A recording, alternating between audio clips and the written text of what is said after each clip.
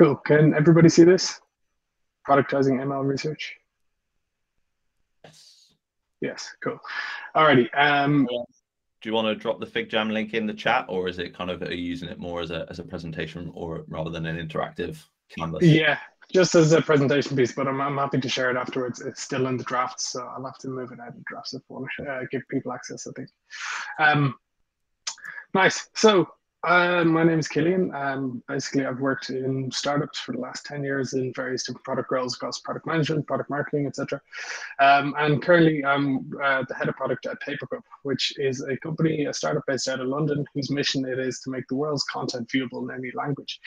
What this means in practice is that we have a kind of multi-stage speech-to-speech translation system, which we're using to first apply to dubbing video content. So what we do is take a video in, we run some speech recognition on it, then we run it through some machine translation, and then we run it through text-to-speech, and we kind of overlay that back on the original video. And what you essentially get is basically you're able to generate a video into any other language that you want. We work with like big media companies, we work with kind of streaming companies, all this type of stuff. Basically, anybody who has content in one language and wants to make it accessible to the vast majority of the world who doesn't speak whatever the source language is. I'm going to talk today about productizing ML research. Productizing is not a word I use very often. I actually had to Google it just to make sure it was a real word, but kind of commercializing doesn't sound good or isn't as interesting, but kind of touching on basically how you build products which are uniquely enabled by machine learning research.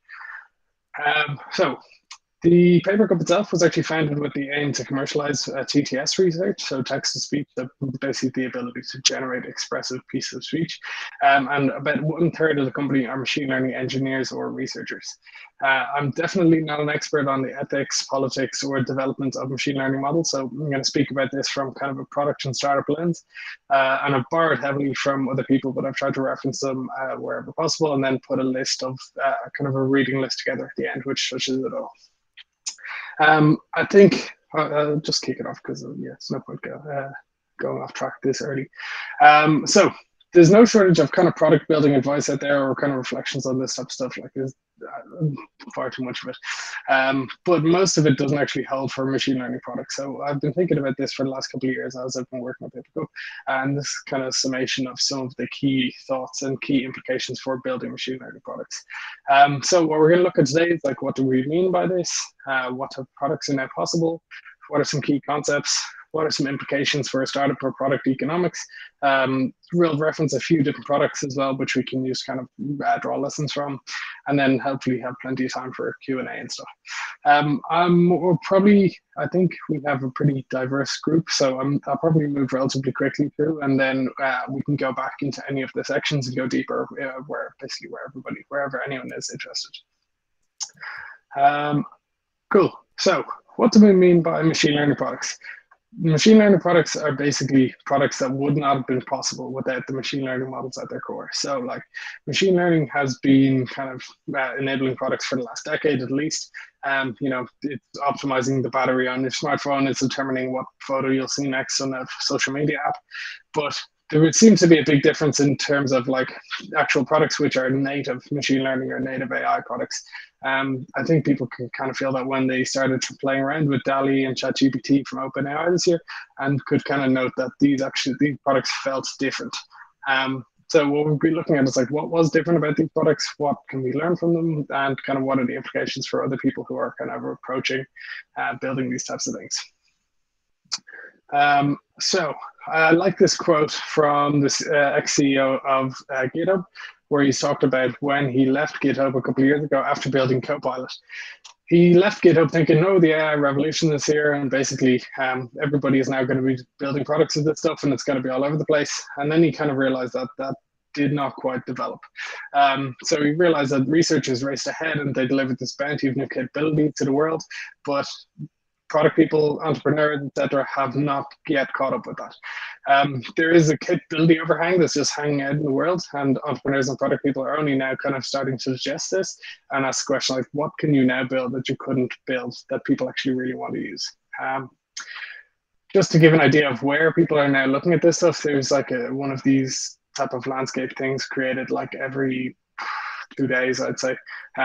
But they all touch across the same kind of area. So text, image, audio, video, chatbots, code, platform, search, gaming, data, all this type of stuff is now kind of in play, or increasingly in play in the kind of startup or big tech space.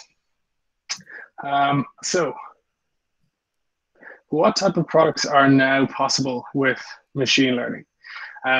This is the A16Z kind of view, which is pretty accurate, but also pretty dry. It's, basically these models now have the potential to disrupt markets which have traditionally been out of reach for software. So there's a lot of capabilities we now have, which we would not have been able to have with just kind of, traditional software. So these are markets which kind of relied on humans to navigate natural language, images, physical space, and things like this, which are worth kind of huge amounts of, trillions of dollars. And yeah, just another example is like they're models that can interpret images, transcribe speech, or generate natural language, and can perform other complex tasks. This is accurate, but this doesn't kind of fill you with inspiration, or doesn't kind of tell you what's actually possible. So Nat Friedman and Daniel Gross put two kind of angel investors put together this AI grant website, which is pretty good at kind of giving a little bit of more interesting look into the AI native products. So like, what are these actually going to look like? So much is, but nobody's going to know, but there's lots of kind of areas which are worth kind of just paying attention to. So Copilot models, so assistants, there's utility products built on large language models, the fact that latency matters, AI native social networks, generative entertainment, new creative workflows, et cetera, et cetera. As I said, you can have a look into this and kind of see what are some of the more interesting areas. A lot of them are like focusing on like what are the constraints of machine learning, and how do you actually figure out how you can build a product which kind of accounts for all of these kind of various complicated things which are relatively new to the kind of the product building space. So moving on, I'll touch on a couple of kind of reference products which I think are interesting to kind of discuss, and especially when I start diving into some of the key areas, I'll be drawing on some of these as examples as again. So obviously Papercup, we are a company. We are like our product is not actually accessible to people to use. What we sell, it's kind of B2B2C. So what we have is we ingest like seasons of TV or movies or whatever it might be, and we run it through our multi-stage pipeline. We have a human in the loop who actually kind of reviews everything, make sure that everything is accurate and is kind of reaches the customer standards, and then we feed it back to the customer. So all of our product is kind of internally facing at the moment. The human in the loop actually is many different humans. We have kind of teams of very skilled translators who are kind of based all around the world, depending on which languages we're working on, who actually look at the various kind of stages in the pipeline and review, the pronunciation, review the expressivity, and review all sorts of different things. We are a company who basically uses a combination of internal kind of bespoke machine learning models, which we focus on, which are very focused around text to speech and primarily around how you can generate expressive speech. So that's one of the most difficult things that we work on. So there's lots of companies that try to, make a voice that sounds like Obama speaking French or whatever it might be. But our thing is like, it doesn't quite matter as much if you've got the exact persona of the voice right. It's the expressivity, the tonality, the information that gets captured in the speech, which is kind of far more important. So that's where we spend our time and efforts kind of researching. And we use plenty of off-the-shelf stuff as well from, in terms of like, we can't try to do everything. So we just run kind of standard speech recognition and machine translation stuff. And we use the kind of the translators on our team to actually update these and kind of feedback into the system. So that's one kind of approach that we're taking at Papercup. There's other approaches. So Synthesia is another kind of product which is being built out of London. It is basically a product which allows you to generate videos from text. So they focus quite heavily on avatars and kind of, they also lean into the idea that, if you create something in one language, you can then generate it in 10 others by just kind of running it through translation system. So it's this whole concept of like, what happens now that you can create a video with using just kind of, text as an input rather than actually having to get somebody in a studio and get somebody to edit the video and all this type of stuff.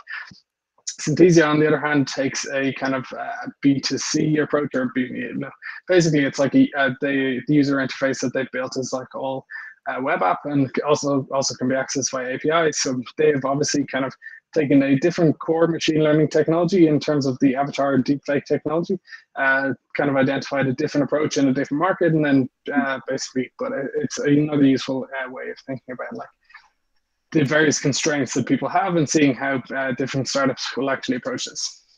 Then we have other kind of examples. So GitHub Copilot is quite well known. It was actually built on, I can't remember what the name of the model was, but it was a model from OpenAI. There is a really excellent interview with Nat Friedman on Stratechery, where he's talking about all of the product decisions that went into GitHub Copilot and how they actually, this is the quote I like to just, how do you take a model which is actually pretty frequently wrong and still make it useful? And yeah, that's a very useful sentence to hold in your mind when you're thinking about machine learning models in general.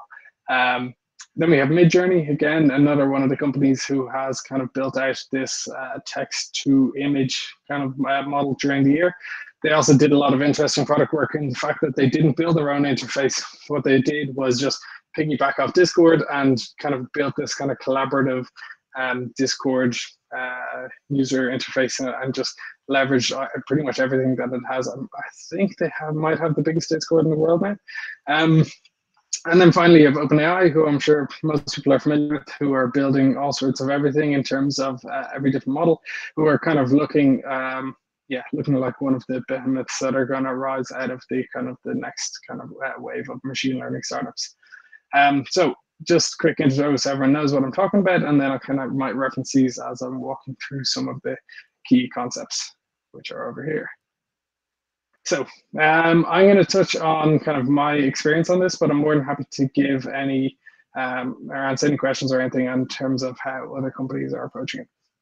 But different types of teams that you might be dealing with when you are actually working in a machine learning or building a machine learning product. You might have a data team, an applied research team, and a core research team. Data is relatively self-explanatory. Will also obviously depend on what type of kind of data you're working with, but applied research, the easiest way to think about it is these are teams who are actually looking for solutions, whereas core research or basic research are looking to build knowledge. So we have both of these within Papercup. So we have kind of applied research teams who are trying to fix issues relating to speech generation, whereas core research might be looking at like how we can generate a piece of speech which is more listenable in long form, or some type of piece of knowledge which can be used to generate models off the back of it. So actually making the move from research to production. Papers and sample results do not always translate to real world impact or anything really. You will often see kind of papers and results which are produced and people, and oftentimes it's sometimes people will just kind of cherry pick the very best of what the model is possible of. So yeah, in terms of research, it doesn't always actually make a real world impact when you're building products.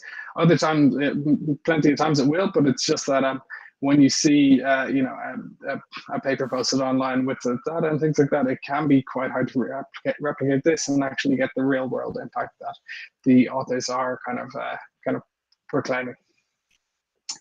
Timelines and certainty. So in comparison to engineering cycles, research cycles are longer. Where engineering teams might be able to work in 2-week sprints and might be able to ship many features and many platform additions in that time. Research cycles are significantly longer, and also the certainty is much lower. But on the other hand, industry progress broadly is much faster, especially in the kind of large language model space that we've seen in the last kind of year. So whereas like your individual team will probably be working on slower cycles, the actual industry is moving at such a pace that it kind of, it definitely feels it's a kind of strange concept of time when you're working with machine learning.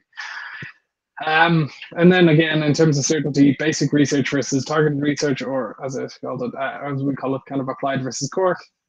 You generally hope that your applied research team will be able to really reach a solution one way or another in a kind of shorter time period than your core research team, which is kind of much lower certainty to actually deliver something. So your bets need to be targeted when you're actually trying to pick a direction for your core research, because you're not certain that it's going to pay off. So you need to make sure that you're actually the less kind of bets you're placing, you need to make sure that they will actually be able to make an impact. Where your actual models come from. So as I said, like Papercup uses expressive TTS models that we generate ourselves, which is internal. We also use speech recognition and machine translation models from other people, which we kind of pay for on a cloud basis. So just basically, just over an API. And then we can also just pull off-the-shelf models off GitHub. So if we need an NLP model to kind of highlight some type of information in a piece of text, we can just pull that off GitHub and run it natively. Next up, this is kind of a very key one, which relates back to the Nat Friedman quote earlier, which is models fail. How do you make sure that that happens gracefully? Failure modes are a very big thing in machine learning products.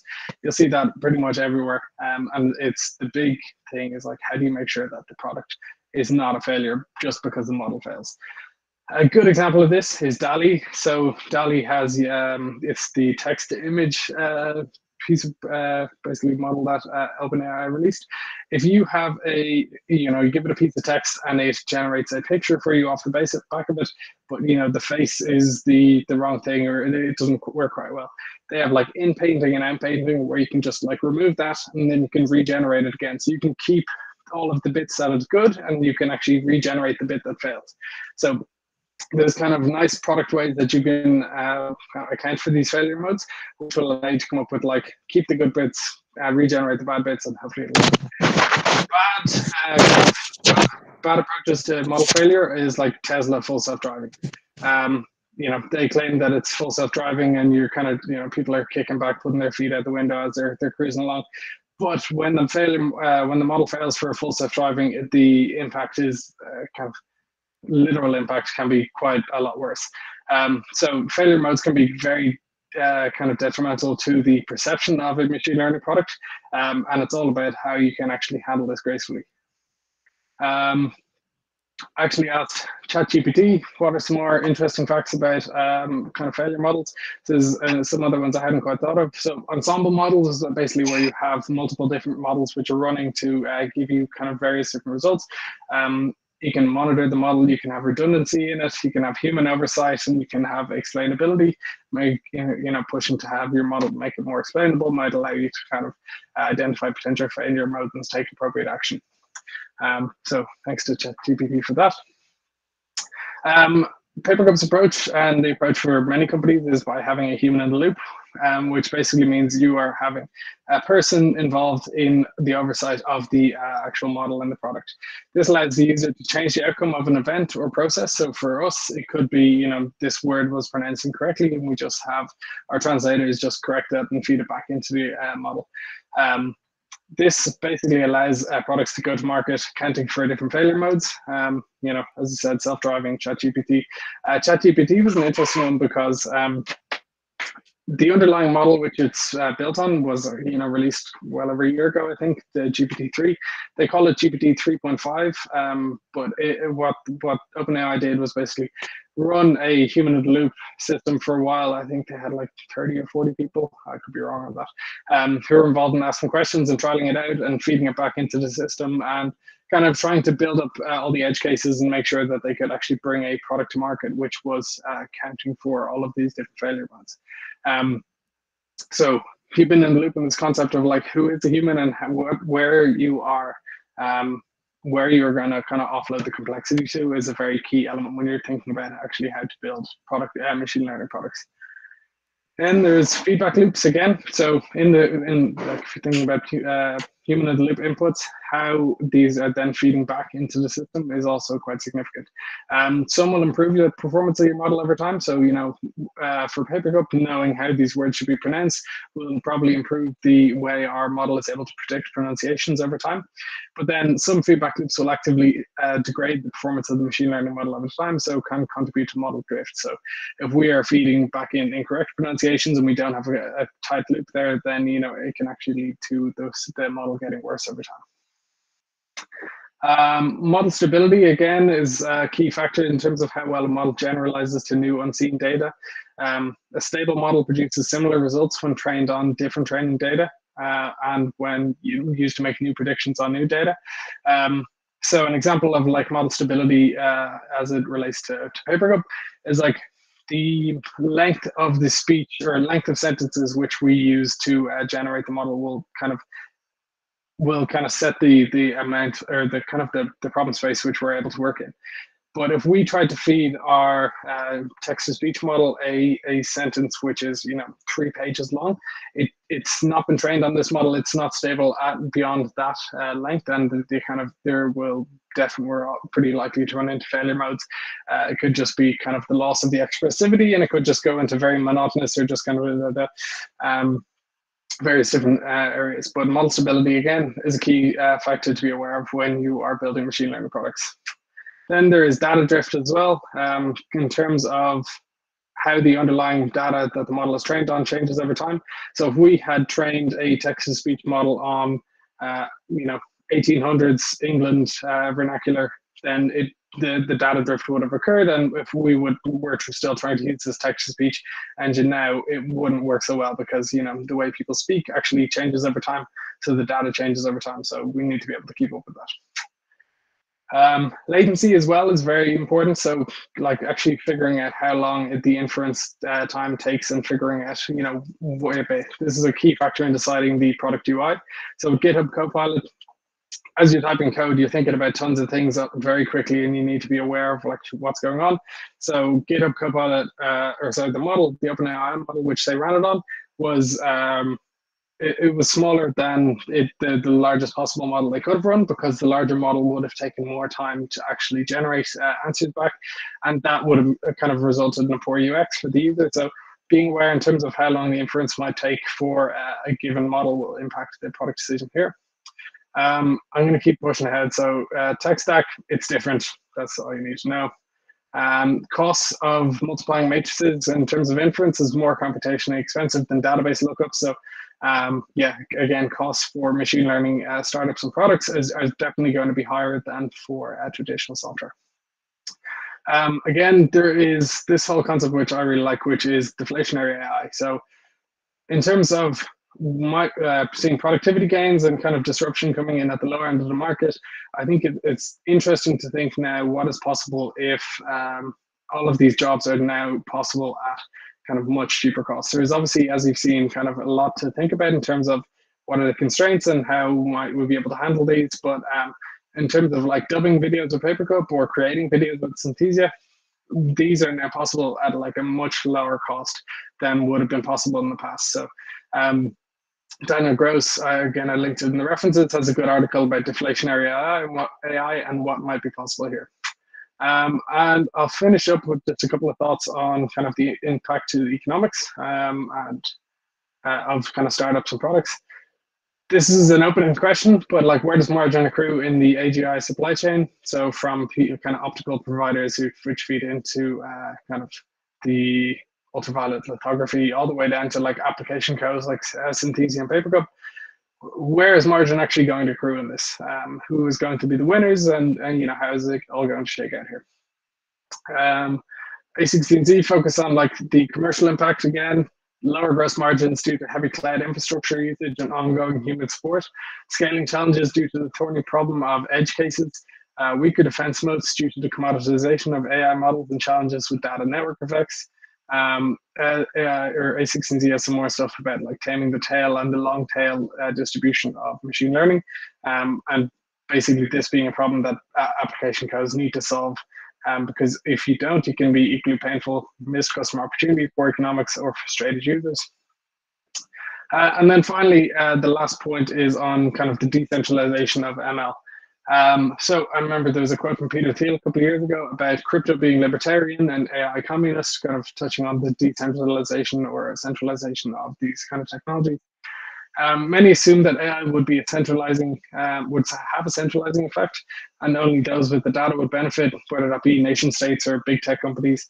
But I think that kind of narrative has changed this year with Stable Diffusion's code and model weights being released publicly. They're able to run on consumer hardware and mobile. It's really pushing others to be a lot more open, because it kind of this technology is now already getting out there. So it's now becoming increasingly clear that kind of machine learning models and products will be more decentralized than many anticipated. So yeah, that's kind of where we're at. So if this stuff is going to get decentralized, we need to figure out how to build products, where to offload the complexity, how to actually kind of account for different failure models, and then actually make an impact and hopefully gain the kind of benefits of the deflationary AI thesis. And that is where we're at. I have a link to a lot of kind of interesting pieces in here, but I'm also happy to take any questions as well. Bearing in mind I can't see anybody, I might move. Yeah, I think the probably the most important one, Kilian, is we were talking about AI as centaurs versus butlers in the Discord. So we just want to check that you're not a deep fake video and voice of an AGI yourself. I can neither confirm nor deny that. Yeah, but one of the actual serious questions that came up, so from Nathan, for Papercup, are the human corrections fed back into the ML model in some way? You know, and how do you generally deal with that? Yeah, they are. So we have, as I said, we have a multi-stage pipeline. So we have transcription, translation, and then speech generation. So we have different types of, data, and we have different types of, basically corrections that get fed into it. And these get fed back into the system in various different ways and in various different kind of mechanism. So it's not like it's not an automated process where many assume like, you know, it's seen this, it's automatically going to be better at it the next time. Because of this issue that if you feed incorrect data back into, we need to be kind of relatively careful and have certainty that whatever we're feeding back into the system is going to benefit from us or benefit from it. So like sometimes we run secondary processes where we would have people kind of assess the word pronunciation, which goes back into the system to make sure that it is actually going to make things better. And then we might have, you know, various different aspects or control that gets levered on the expressive speech. So, you know, if we generate a sentence and it applies the emphasis or kind of on the wrong word or wrong sentence in a word, we basically are able to control the text-to-speech models to be able to update that. But again, it's not an automated process, but it is data that we can then use to feed back into the system, retrain, and then hopefully kind of improve the system over time.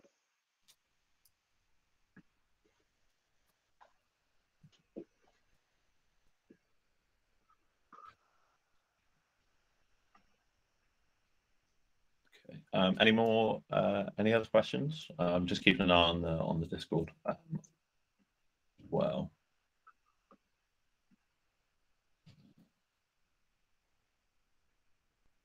Okay, I think we don't have any coming in. Kilian, I've got one for you.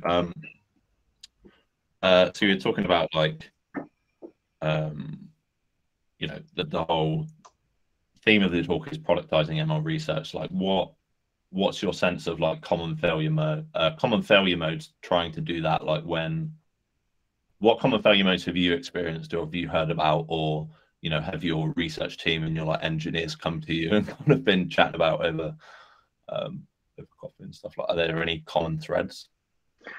It really differs over what type of area you're talking about. So with us, in terms of expressive speech generation, that is something which our team and our models do extremely well. So they're able to kind of take the input sentence, understand like what are the key expressive parts in it, and then try to kind of generate that in a different language. So but there's a million different ways that you can actually do that. So, you know, if you give an interpreter, or if you give 10 interpreters one sentence, they'll all interpret it in different ways and be able to kind of communicate it in different ways. So our models, we have to actually, you know, we have to kind of define weights and come up with ways of actually, you know, defining what is the best. So we can generate a piece of speech which does it quite well, or we can generate a piece of speech which does it like, you know, which is more close in terms of the expressivity to it. But as you start doing that, the failure modes start kicking in because you start pushing the model to the limits of what's actually possible. And then you get all sorts of weird stuff actually arising from the data. So we might get these like weird breathing sounds, or we might get like clicks, or we might get just people going like, it's just, all manner of kind of strange noises that may exist in the data set, which the voices have been trained on, will kind of start to appear. And that as a failure mode is a million miles away from, the types of failure modes which, GPT-3 is facing, where, people are tricking into it to, like, telling it how to give you a nuclear bomb or whatever it might be. So there's like many different failure modes depending on what each type is. So it very much differs depending on what the model is trying to do. That's got the hand up for a question, so pass it over to Finca. Okay. Yeah, can you guys hear me? Yeah. Okay. So my question is, I've had a lot of discussions with other machine learning people on a topic which seems to confuse everybody, which is how does the unit economics of inference work in all the different applications? Like if you talk to the researchers, you get kind of like a per token cost that you then sort of combine with the GPU sort of rental costs and get to, like, per token, whether it's pennies or dollars or whatever it is. It's more natural to think in terms of words for the text generation models. Some researchers seem to talk in terms of passes of like full blocks or images or something like that. So the first question is, what is the right unit in which to think of the unit economics of inference, since that's the main way the value is actually delivered? And the other is, what are the actual economically viable breakpoints? So like when I first started paying attention, people were talking as though inference of like per word was in the range of like $8 to $10. Now I think it's dropped to like sub dollar, like it's per token, but it looks like it'll be a few pennies per word depending on the model you're talking about. But at what point does it become actually viable for both text, images, and video? So that's the question. What are the units and when do they become viable? It's good questions. I think honestly, I think the ecosystem has not, especially when you're thinking about large language models, has not reached a level of maturity where we actually know the answers to this very well. People are training larger and larger models on, especially all of the kind of the main research works. And I don't think we're at the level of maturity where there is a great mechanism for this. For Papercup, we're basically generating text-to-speech models is comparatively less expensive for inference than large language models. So, in us, I think it's probably the best in terms of like text is words is a very reasonable approach to calculating the cost, but the costs are low enough for us that this is kind of not something which is really top of mind. Our unit economics are strong enough because the text generation is a lot lower. The actual cost of this is a lot lower. But for large language models, in terms of like the economics is very different, obviously. And at what point it becomes viable, I honestly have no idea. Like I think we're probably too early in this to actually know, because like I know based on kind of estimates I've seen of how much ChatGPT is costing the OpenAI to run at the minute. I would suspect the vast majority of queries that are being fed into it today would not be viable, or people would not actually value them high enough if they had to pay something close to the actual price of what it costs. But for OpenAI, they're kind of just eating that cost at the minute, because the benefit for them is that they're getting to see all the different ways that people are able to use it, and they're also able to use it as a kind of a lead gen for any future API model which they will have and be able to operate at scale. So I don't have a great answer for you, but I suspect that we will probably know a little bit more, probably not for at least a year, I think, anyway. The reason I started pulling all this together is that there's still so many things that need to shake out in this industry, and in particular, the economics of the large language models are one.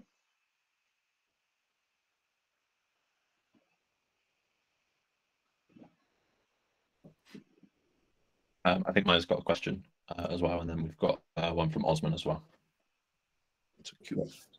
And yeah, so my question is, you had an interesting section where you talked about what to do if you have a model that fails and how to keep the application from failing. And I was wondering, what do you do in a situation like in Papercup, where the question is intonation? So if I have two different options, each one with a different intonation, if I try to average it, I'll get, no intonation at all. And of course, also when you use something like Chat GPT, if I get two answers, I can't average them. So how's that dealt with? Yeah, it's true. I heard something. This is a brief aside, but I spoke to somebody who did a machine learning competition where their task was to generate or basically to predict the next notes in like MIDI notes in a sequence in the style of Handel or Bach or something. And what they found was that the people who got this statistically correct most of the time, or kind of the people who won the actual competition, actually had the worst sounding music. So like, in terms of generating the piece of speed, or generating the MIDI tones which would come next, you might be statistically correct, but the actual output is going to be the worst in terms of like, the viewers or the people who are actually experiencing it. So I think about that quite a bit when we're looking at speech generation, which is like, we might be able to predict something, and it might be, academically the most accurate piece of speech that has ever been kind of generated in terms of cross-lingual piece of, prosody transfer, but it might sound like absolute crap to a person who actually understands what it's supposed to sound like. So that for us is where the whole human in the loop aspect comes in, where we need to have people who understand the context. Context is probably the most important word that I've learned over, not that I've learned, but that kind of we focused on over the last couple of years, which is context is incredibly important. A word can be said a million different ways, a sentence can be said a million different ways, as you said. So the question intonation might have two complete different meanings. So having somebody who is familiar with the context of the actual piece of speech is the most important piece, and that will allow them to kind of review and kind of choose or control whatever the appropriate version is. Sorry, I think there was a second piece to the question, but I can't quite remember. No? No, you answered the question. I mean, the question was, what do you do? And if I understood the answer correctly, you're saying the best thing to do is to learn better how to choose a correct answer. Yeah, exactly. Yeah. So, we might have several models running under the hood, and we might know, we might be able to predict, okay, this might be the best one given this context. So this model is better at question intonations in general. So we might then, surface that option as the default.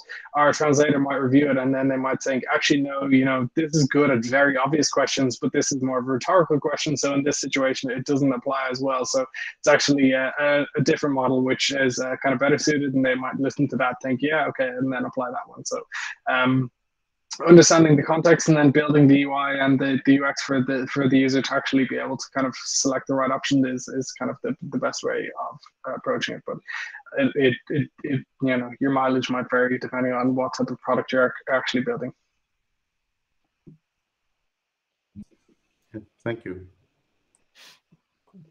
I think we got another question from Osman, which I can read out, Osman, or make a noise if you want to. If you want to word it yourself, otherwise I'll just read out what you're supposed to do. Okay. So Osman asked, can you talk a little bit about how machine learning products are priced in the enterprise? He said he's curious how companies deal with unexpected costs for training and inference, if it makes it challenging to have a stable margin. Again, this will vary hugely depending on like who we're actually looking at. So let's go back to our examples.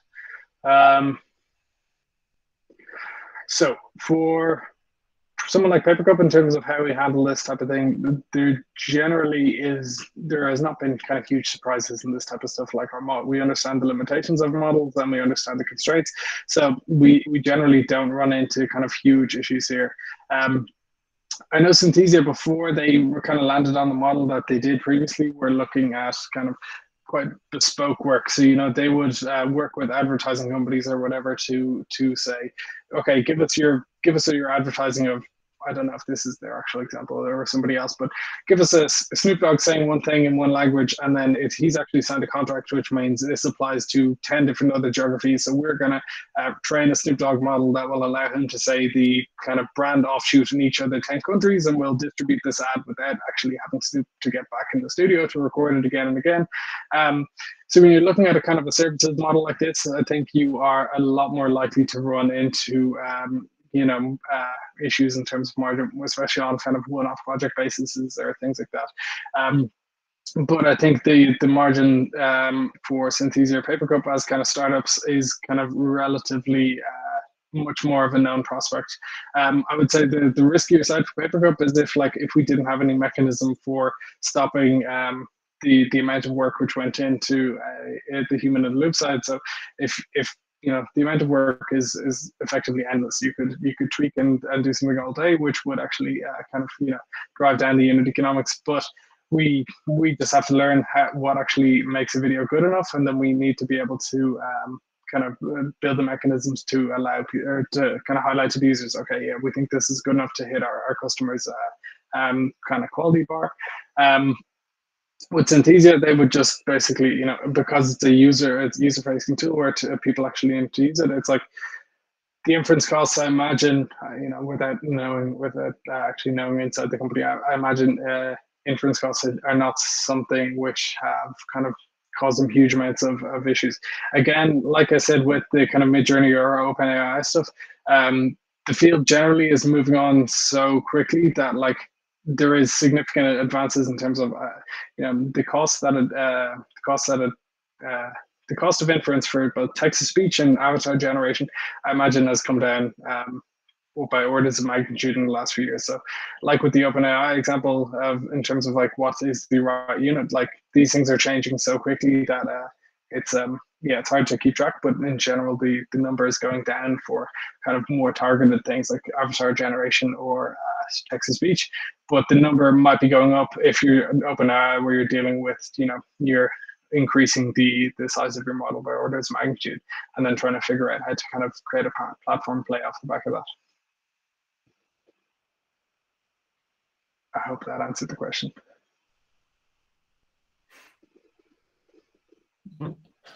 Kilian, I've got one for you. So we were talking about timelines. So I think I've seen the AI grant thing that you were talking about, and it talks about how just AI models wrapped around existing processes don't really have a very long shelf life. They get irrelevant pretty quick.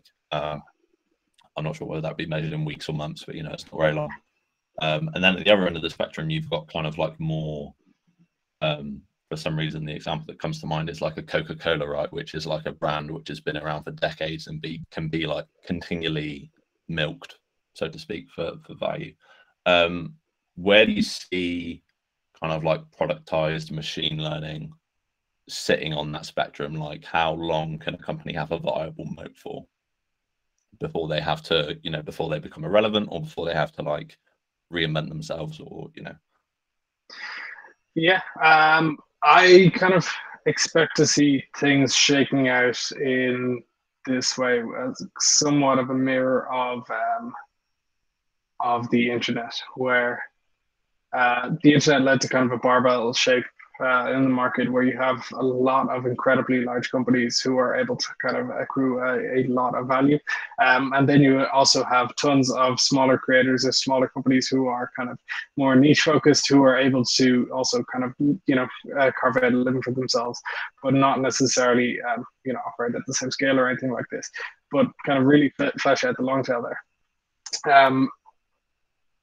I would say I would kind of expect to see similar kind of thing in kind of machine learning products, where you might see people like OpenAI potentially, Stable Diffusion or Midjourney or some other, Google as well, I'm sure will probably make a dent in this kind of world, where you'll see kind of a couple of very large players who are able to build these kind of foundation models, who are able to be service providers to everyone across the board, and will kind of accrue a lot of value.